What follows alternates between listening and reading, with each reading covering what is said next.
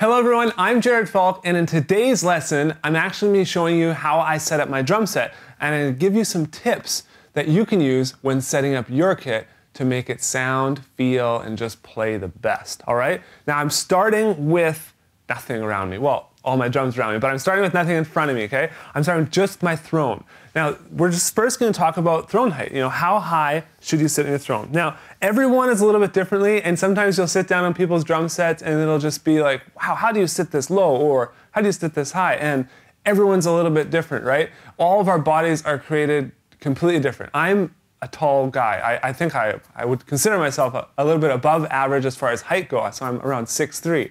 So my seat is generally higher than other people's seat, and that's totally fine.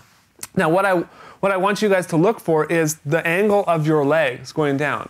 Now, I watched a Dave Weckl video from the mid-90s or something like that, and he was saying your legs should be parallel to the floor. Now, if my legs are parallel to the floor, I would bring my seat down a lot, almost like another 6 inches. I don't like that. I've tried it. I've been there. It doesn't feel good for me, especially when doing more intricate stuff on the double bass pedal, like some doubles and stuff like that. And so this way, I find I can get a lot of control with my bass drum pedals, and I can have my toms, you know, they're not angled like this towards me because I'm so hunched over and sitting down so far. So I like my legs angled slightly downwards, okay? Not quite parallel to the floor, but angled slightly downwards. This is up to you, how you want to do that. If you like it when they're parallel, go ahead and do that. The next thing you want to do is you want to set your feet down where they feel most comfortable, okay? Just what is most natural. You don't want to say, I want this foot over here and this foot over here, and this is how I'm going to play drums. My hi-hat's going to be over here. This is absolutely ridiculous. I look like a freak right now, and so I'm going to move back to how I'm comfortable. Okay, so like this. This is where my feet are most comfortable. Then, what I'm going to do is I'm going to bring in the bass drum, and I'm going to put that right where my right foot was, okay? We've actually, for the filming sake, we've actually marked out where the pegs go. Okay? Now my foot was right around there, okay? Now I'm gonna bring in the pedal, and I'm gonna put that on the bass drum. I actually have a double pedal here. It's a Tama Speed Cobra double pedal. Just throw on the pedal, because that's where my foot felt really, really comfortable. Tighten it up.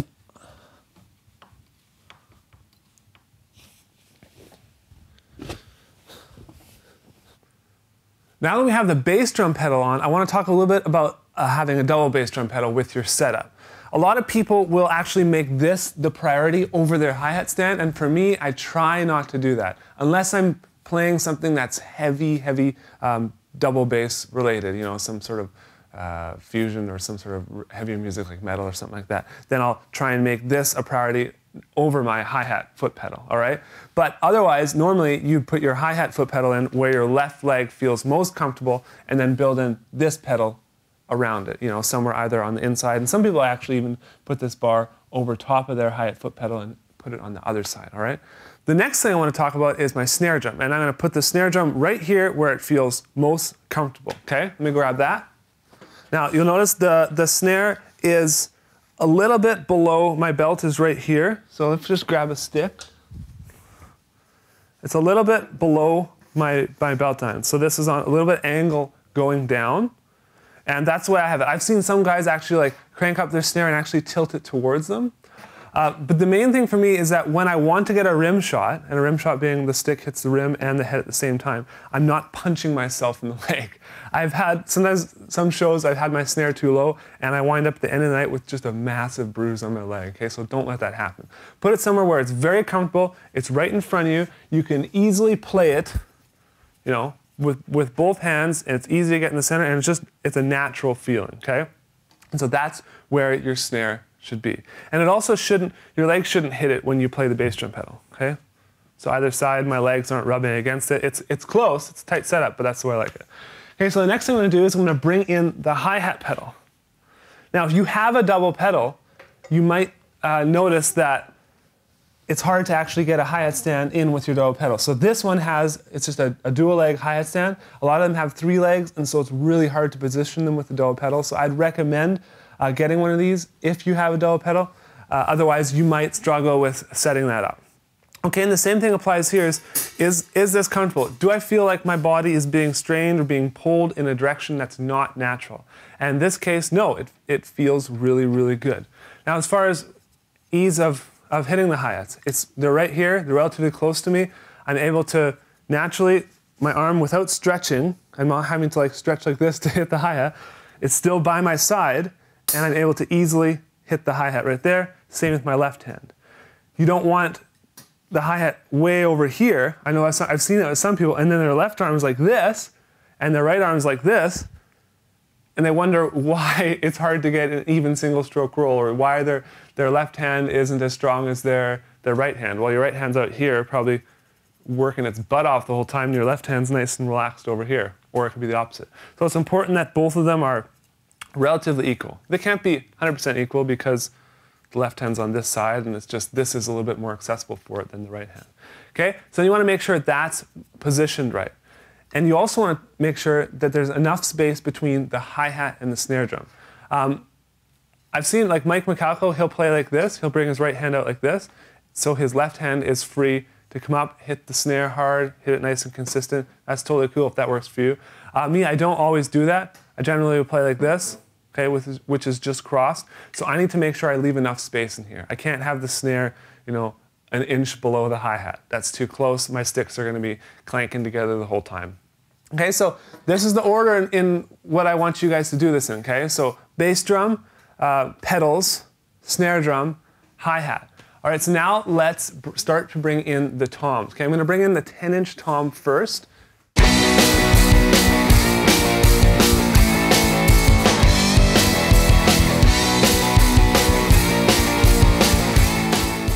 Okay, so now I have the 10-inch tom up, and here again, I just want to make sure it's natural. Am I having to reach for it with either hand a lot? No, it's great. What about the angle? If I hit the drum naturally, and you might just, every time you set a new piece up, just play a little bit. Make sure that you're not hitting the rims of the drum.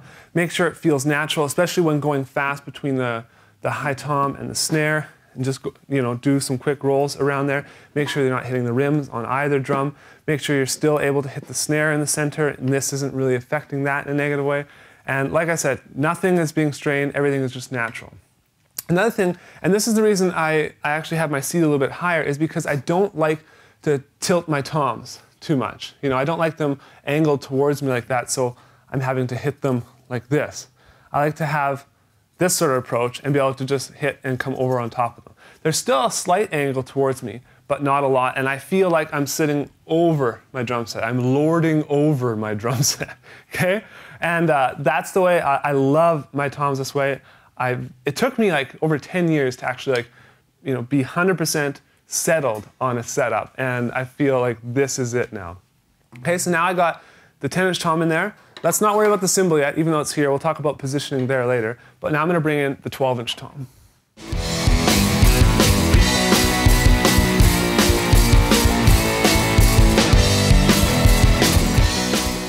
So now I have the 12-inch tom in here. And now one thing I want to do with this is make sure it's the same height and same angle as my 10-inch tom. Okay, so right now it's a little bit flat, so I'm just going to turn it a little bit more towards me.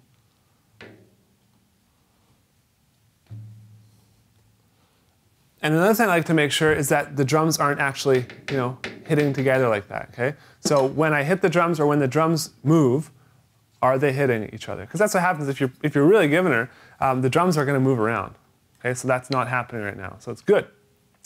And I also just I'm having 4 toms, so I'm going to want to make sure I have room for the 14 here and the 16, okay? So again, is this natural?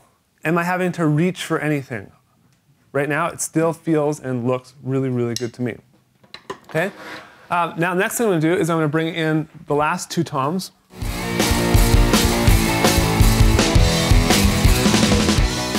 These toms are actually mounted toms, and they're not necessarily floor toms, even though I would still consider them floor toms just because of their size.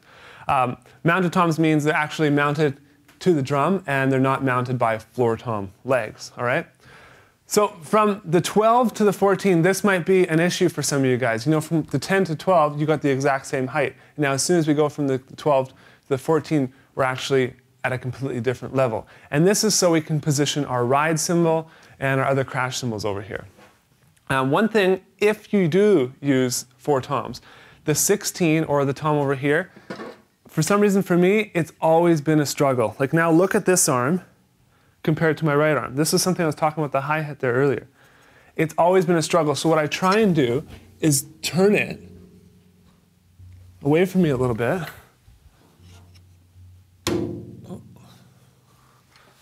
So now it's not as much of a, I'm not as held in here with my right hand, but my left hand is still stretched, okay? So now I'm just gonna play a little bit, I'm just gonna move around the drums.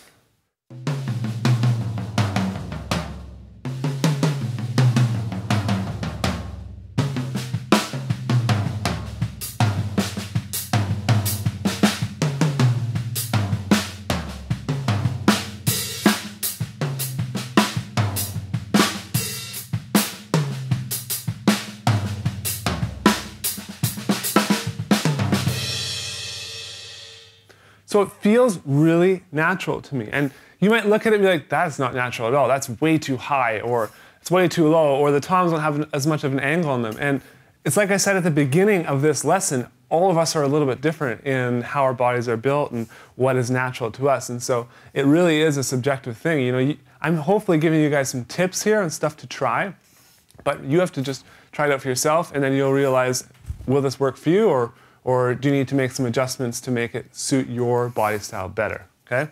So now let's talk about cymbals. As far as order of importance here, the next thing I want to do is I want to bring in my ride cymbal, because I use the hi-hat, the ride, and then basically the first and second crashes the most. So those are my priorities. Like I already got my hi-hat set up. Next, I'm going to bring in the ride cymbal.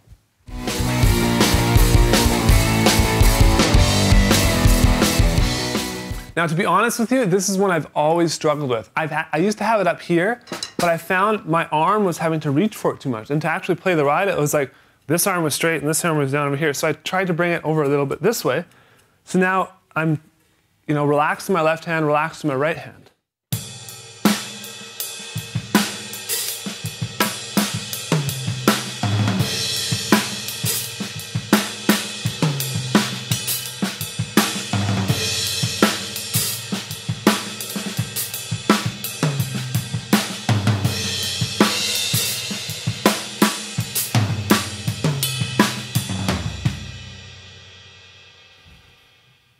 So I actually put the ride in between my 14 and 16-inch toms. So for you guys who only have a 5-piece kit, this might feel a little bit awkward for you, okay? This is something that it took me a long time to kind of figure out that was most natural for me. I still have access to the bell. It's just nice and relaxed. And I actually have a little opening here that I'm going to put a set of extra hi-hats in as well. So it actually worked out really, really well. What I'm thinking I'm going to do is I'm going to pull it a tiny bit closer.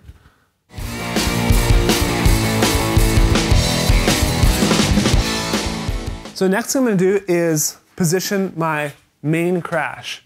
And as far as angle on the crashes go, I don't have them totally straight.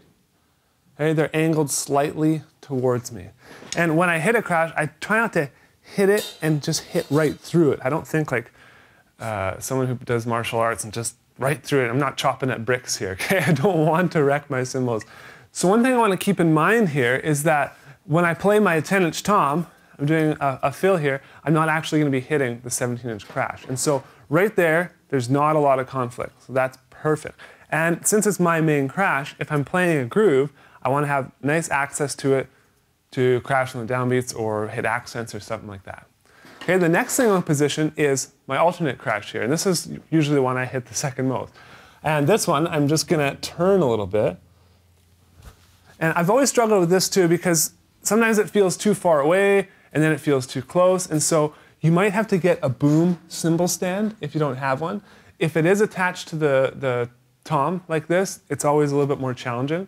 So some of your toms will be attached to the bass drum, and then the cymbal will have its own stand, and then it's sometimes a little bit easier, all right?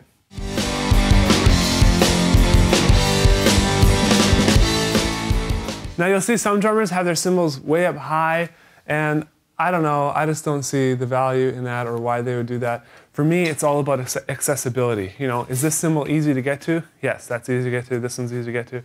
And so at this point, I would just try it out.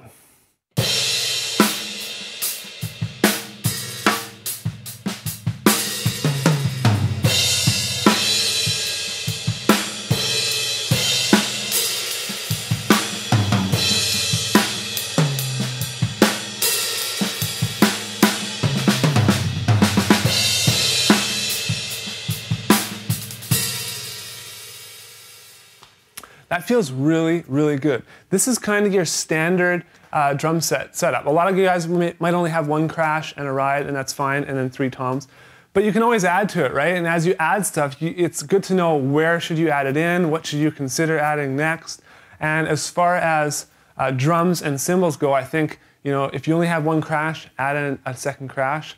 And if you only have 3 toms and you want another tom, I would add in either a lower tom or a higher tom. You see, I could fit like an 8-inch tom here, which would be kind of cool. So now what I'm going to do is I'm going to start to bring in more and more of my cymbals. And these other cymbals, this auxiliary stuff, it's not as important, you know, especially I'll bring a splash here on the left side of the kit. I'm not as concerned about being able to hit that with my right hand. You know, that's a cymbal that I'm going to hit with my left hand, unless I'm turning over here and doing something articulate on it or something like that, which is very, very rare. Same with over here. You know, this crash, I'm going to put one over here, it's only going to be hit with my right hand. I'm not going to play a groove and then reach over and hit it with my left hand. So you have to position those with that in mind, okay? This will only going to be hit with my right hand, so I only have to worry about my right hand being comfortable when hitting that. Same with the ride cymbal there. But this low tom, you know, my left hand sometimes moves over there, so it's something to consider. And this low tom.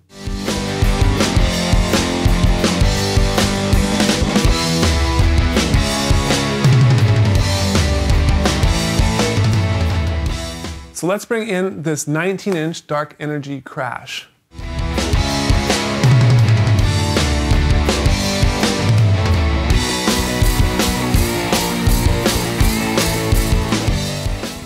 And at this point, I just want to play it, make sure it feels good.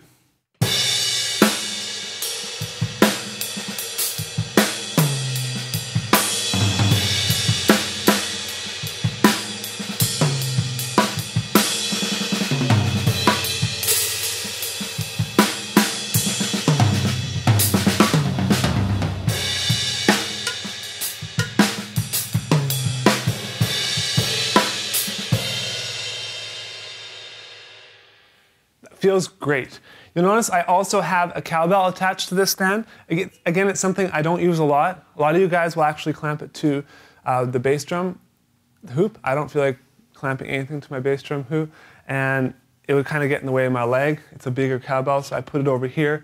I was doing a 6/8 Afro-Cuban lesson a while ago, and so it hasn't left my kit since then. It's kind of cool to have on it. So the next thing I'm going to do is I'm going to bring over my 16-inch crash.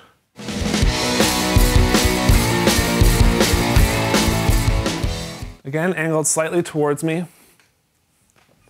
Let's try it out.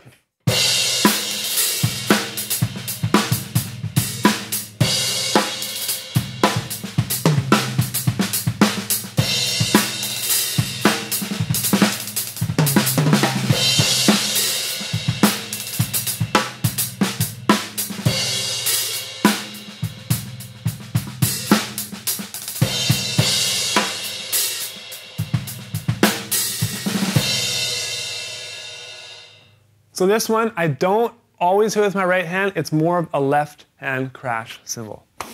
Now I'm going to bring in my splash cymbals. So I like to position one right beside the hi-hat here, and that's why I have a little stand that has a boom on it. And I just bring it in right there.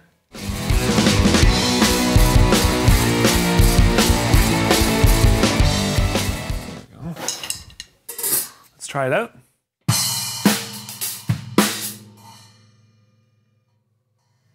Okay, so that's hitting this this DW stand over here. So I have to try and bring it a little bit more to the left. So now I'm not going to hit anything there.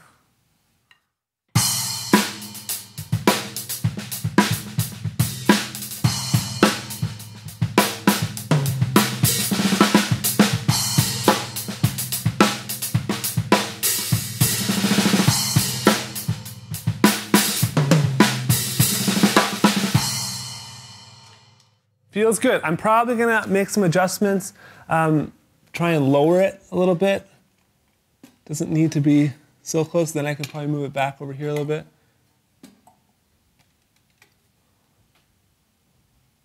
There you go. That's great.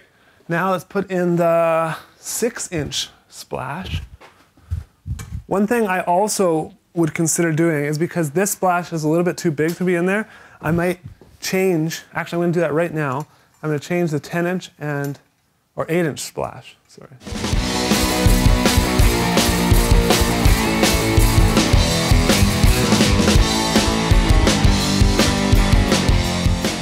The best way to kind of figure out your setup is literally just take down your kit, reset it up. Take down your kit, reset it up. Just over and over again. That's what I did when I was young. I always was experimenting with different setups, never really satisfied with one way or a certain setup. So that looks really good. Let's try these two.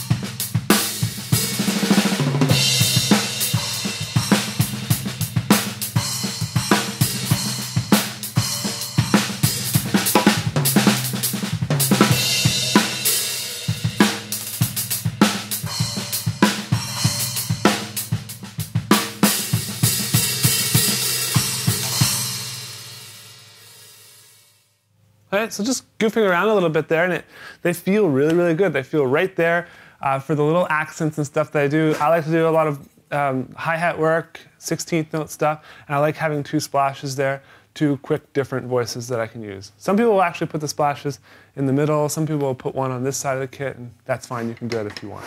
Now the final thing I'm going to add in is just my auxiliary hi-hats. Now this, you guys, this is stuff that you don't have to have. It's not a necessity by any stretch. It's just something I like to have, and over time, this is the stuff that I accumulate. This is going to be hard to set up.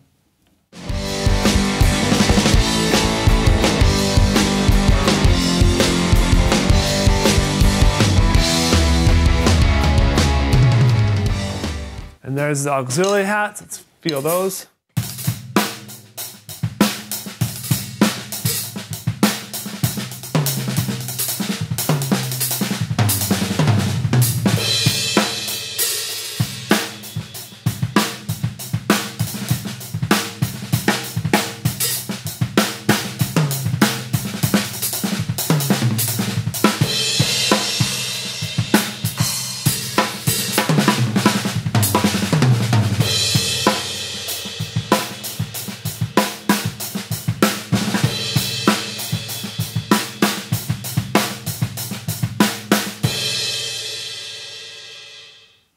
So there we have it. Now my kit is set back up.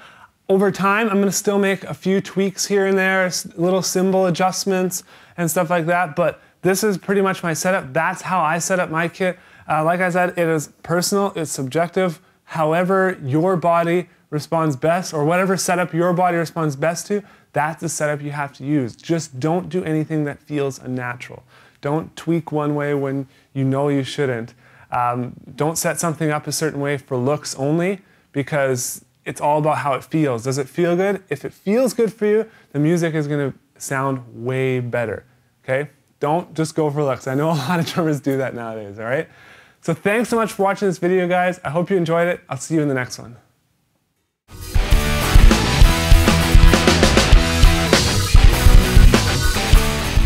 Hi. Hi, hi, hi, hi, hi, hi, hi, hi, hi, hey, hi, hey, hi, hi, hi, hi, hi, hi, hi, hey, hey, hi, hola, bonjour, salut, hello.